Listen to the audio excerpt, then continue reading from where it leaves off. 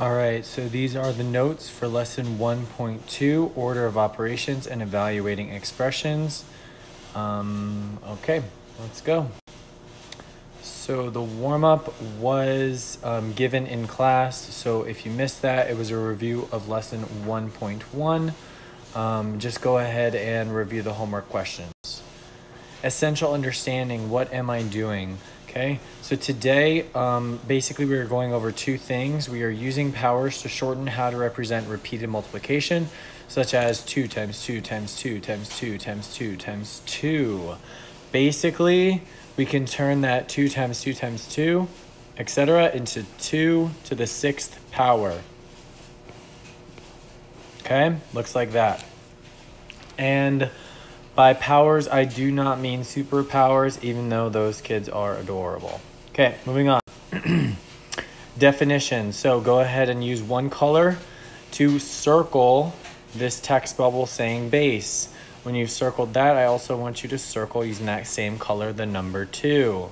Use a different color, circle the 3, and circle exponent. And then lastly, use another color, circle power, and then circle both the 3 and the 2. Okay, the reason we did that, our exponent is the small number up in the top right corner. The base is the larger number that kind of holds the fort down, and then the power is the whole thing. Okay, so 2 to the 3rd is a power. All right, now the base is what tells us what we are multiplying by, and the exponent tells us how many times. So if you look over to the right, it's 2 times 2 times 2. The reason there's 3 is because the exponent is 3. The reason we're multiplying by 2 is because the base is 2. Okay? A power has two parts. Those two parts are a base and an exponent. Okay? The exponent tells you how many times to use the base as a factor. That we already just went over. I am going to do one right here. So let's do 4 to the 4th, okay? 4 to the 4th, we are multiplying by 4, and we are going to do it 4 times because our exponent is 4, okay?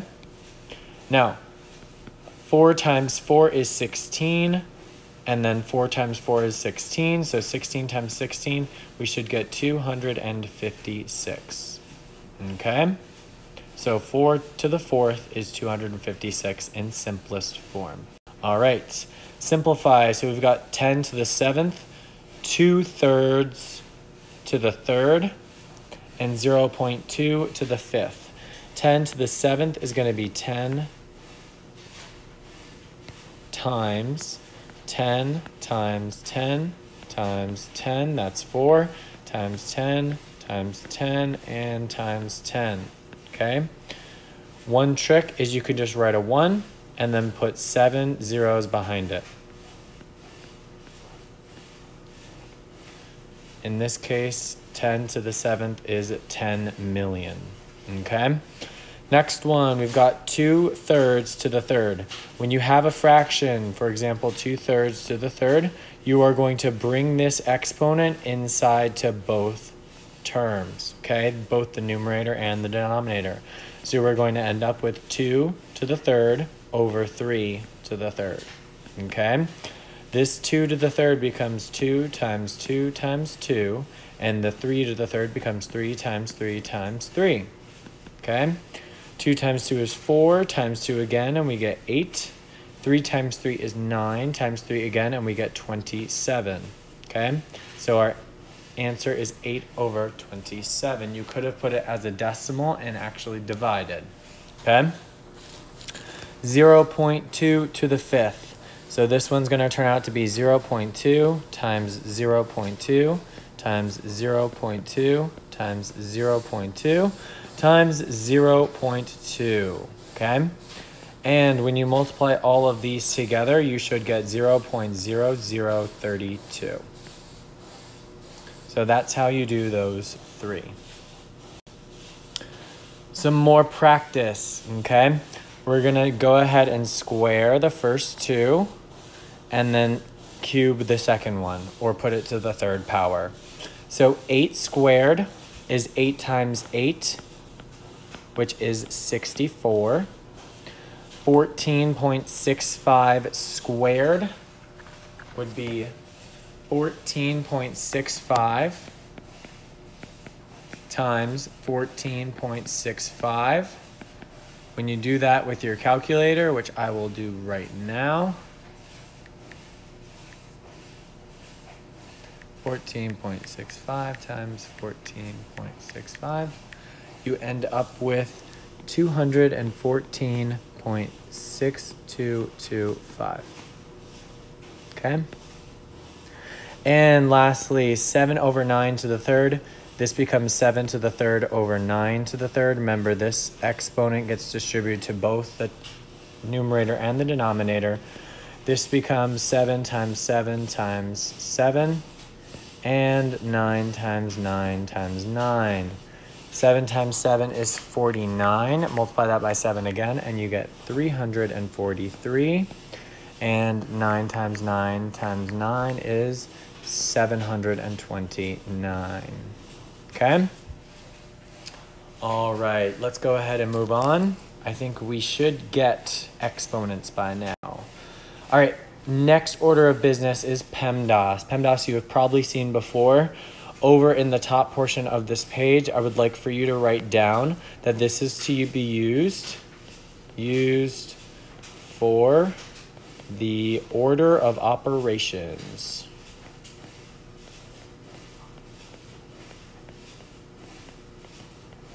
Okay, many of you are familiar with PEMDAS, okay, but we are going to go over it again.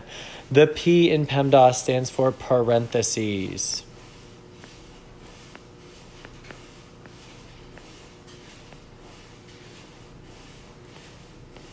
Okay, the E stands for exponents.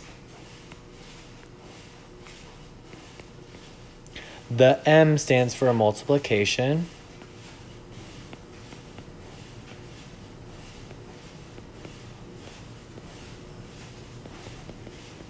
And the D stands for division. A stands for addition. S stands for subtraction.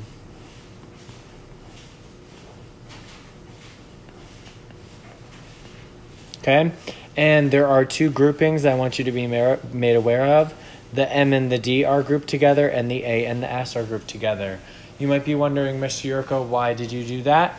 The reason I group them together is because when we get to that point in our process, so for example, for multiplication and division, when you're looking at an expression, you do not do multiplication before division, you do them at the same time, okay? So in other words, you would go from left to right in your expression, and any multiplication or division you would start to solve at that point. The same goes for addition and subtraction. Basically, think about it that they are weighted the same, so we treat them equally. All right. So next we've got order of operations examples, okay? So we are going to go over these two examples and then I believe two more, okay? So the first thing that we need to look for is the P. So are there any parentheses? There sure are. That would be this 6 and minus 2 inside the parentheses. 6 minus 2 becomes 4. We're going to keep the divided by 2. Next, we look at exponents. There are no exponents in here. Multiplication or division. I do see division, okay? I see 4 divided by 2, which is 2, and that is our simplest form. So we didn't even need to get to the addition or subtraction, okay? Next, let's go ahead and look at 5 times 7 minus 4 squared divided by 2. First, let's look for parentheses. I don't see any, so we're done. Exponents, okay? There is this one. So 5 times 7 minus 4 squared is going to be 4 times 4, which is 16 divided by 2, okay? Next, we are going to do multiplication or division. In this case, I see 5 times 7 and I see 16 divided by 2. So let's work from left to right.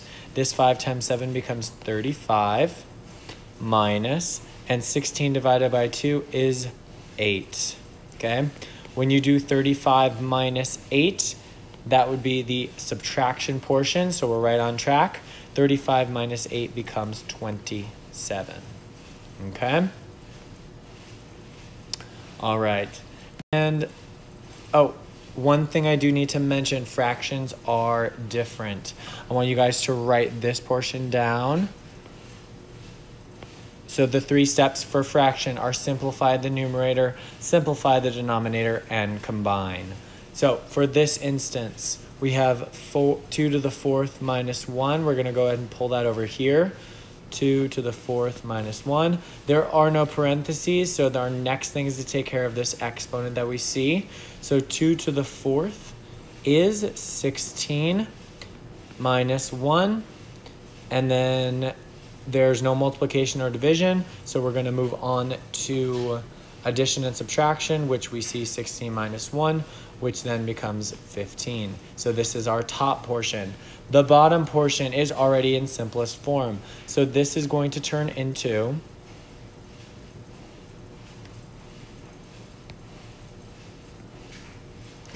this is going to turn into 15 divided by 5, which is simply 3. Okay, so 3 is our simplest form of this fraction. Now you might be asking, why are they different and why are fractions different and make life so hard? So let's take a look at our example that we just looked at. Did you see how I drew parentheses around the numerator and the denominator? That is why we can treat them as separate entities, okay? It's because the whole numerator can be treated as one parenthesis and the whole denominator can be treated as another parenthesis. So solving those individually is our first step, okay? And then we combine them at the end. All right, so let's do another example with a fraction. I'm gonna do the denominator or the numerator in red, and I'll do the denominator in blue. So let's start off with our red. So we've got 4 plus 3 to the 4th. There are no parentheses. Are there exponents? There sure are. So we've got 4 plus 3 to the 4th. 3 to the 4th is 3 times 3 times 3 times 3, which is 9 times 9, which is 4 plus 81. Next, multiplication or division. We don't see any, but we do have addition and subtraction. Let's go ahead and knock that out. 4 plus 81 is 85. Okay? Next, we are going to take a look at the blue portion. Okay? We've got 7 minus 2, which is simply 5. All right? So now we are left with, switch back to yellow, 85 divided by 5, which is equivalent to 17. So 17 is our answer. All right, evaluating algebraic expressions. This is something I like to call plug and chug, okay? So you are going to plug in and then chug away like a choo-choo train, okay? So it says, what is the value of the expression for x equals 5 and y equals 2? The first portion of plug and chug is the plug, okay? So we've got to plug in the 5 and the 2 anywhere we see an x and a y. So let's go ahead and do that right now. So this we are going to move over here. So we've got x equals 5. So in our parentheses, it's 5 times 2. Be careful, this does not turn into 52. It is 5 times 2. The reason being is because there's an invisible multiplication sign in between the x and the y. Okay? So, and then this was squared, and then we divide by xy, which is 5 times 2. Our first order of business is to deal with the parentheses, okay? I see 2 of them right now, so let's work from left to right. This is 5 times 2, which is 10 squared divided by 5 times 2 in the other parentheses is also 10. So now we've got 10 squared divided by 10. Our next is to deal with the exponents, e. Okay, so we've got one exponent. I see it right here, this 2. Let's go ahead and get rid of that. 100 squared is just, 10 squared is just 100. Okay, and next we've got multiplication or division. I do see a division sign here. 100 divided by 10 will give us 10. So that is our answer, 10. Okay? That was the chug portion, okay? You are chugging along when you are doing this portion right here. From this point onward, that's the chug portion, okay? You are just chugging along, simplifying stuff, making it really nice and neat, and then coming up with our glorious answer, which is 10. All right, let's move on. So we've got more plug and chug, okay? So this next one, we've got x squared plus x minus 12 divided by y squared. At this time, I would like for you guys to pause the video and try this one on your own, okay? I'm gonna go right through it, but you guys should pause and try this on your own and then check what you got with my answer. So let's go ahead and plug in x equals 5 and y equals 2. I'm gonna use two different colors while we go through this, okay? So we've got x as 5 squared plus 5 minus 12 divided by, and then our y is 2 squared, okay? All right, so our first order of business is solve the parentheses. So I do see two sets of parentheses, but guys, they are already simplified, so we don't do anything with them. Next, we move on to the exponents. I see two exponents, they're both squares. So let's go ahead and do 5 squared, which is 25, plus 5 minus 12 divided by 2 squared becomes 4, okay? And this 25 plus 5 minus 12, we're gonna go ahead and start adding. Just kidding, don't forget about this division sign. Next is multiplication and division. Okay, so we need to take care of this 12 divided by 4. So let's go ahead and write 25 plus 5 minus. Now 12 divided by 4 is 3. Okay, now we have all addition and subtraction left. So we can just start from the left and move our way to the right. So 25 plus 5 is 30. Minus 3 gives us 27. So your answer should be 27. All right, we've got even more practice, okay? Even more practice. All right, let's go ahead and get started. Oh, sorry about that. A equals 3 and B equals 4. So for our first one, we've got 3b minus a squared. So it's going to be 3 times 4 minus a, which is 3 squared. First order of business, take care of the parentheses. They are both simplified, okay? And by simplified, I mean whatever's inside the parentheses. Next, let's look at our exponents. We do have one, it's this 3 squared. So we're going to leave this as 3 times 4 minus, and now we've got 3 squared, which becomes 9. Okay? Next, multiplication and division, group together. So 3 times 4 is the only multiplication I see, and that should be 12 minus 9. And then addition and subtraction. I see one subtraction here, so 12 minus 9 is 3. Okay? All right, next, let's go ahead and take a look at this one. So we've got 2 times b squared minus 7a.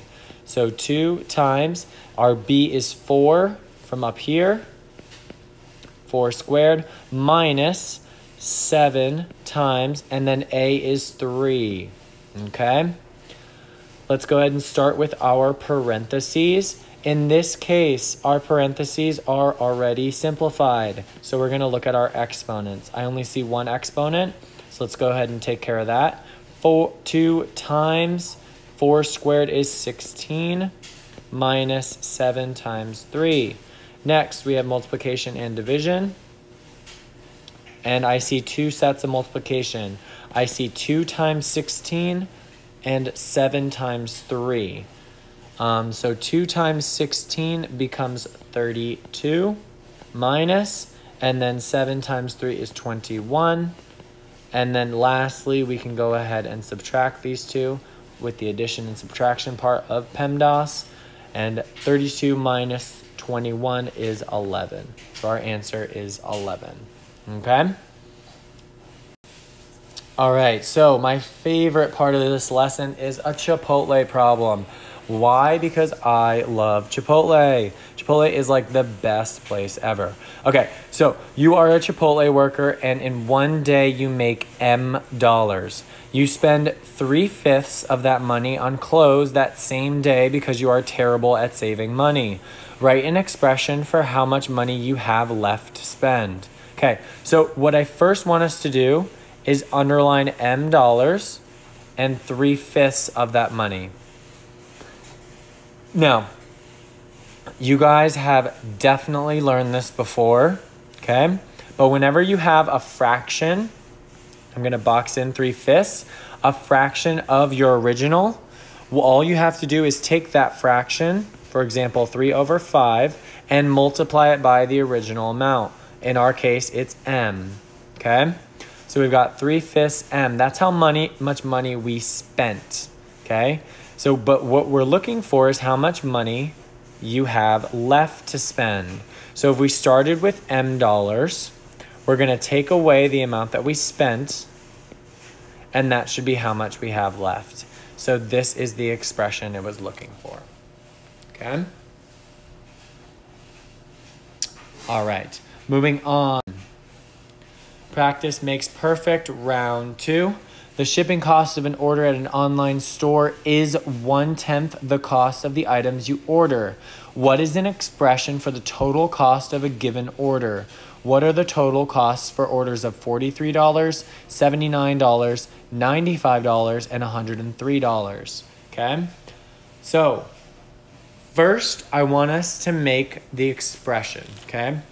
So let's say that C represents the cost of an order. Okay? The reason I chose C is because it is the cost. Now, we could have picked any letter. You could have picked S, you could have picked F, you could have picked any letter that you wanted to be the cost of an order. Okay? Now, it says that the shipping cost is 1/10 of the cost of the order. So it's going to be 1/10 times C. That will give us the shipping cost. But what it wants us to do is write an expression for the total cost of any given order. So what we have to do is add back the original cost, C. So this is our expression. And then as for these, any 4 of those, all you would do is plug and chug. So plug in, for example, I'll do 43. You plug in 43 for C in both instances. In this case, it's going to be 4.3 plus 43, which gives us 47.3. And you can do that for any of these, okay? All right, moving on. And that's it. So here are the homework problems. I have posted it in Canvas. Go ahead and get started. Do your best and email me if you have any questions. Thank you very much.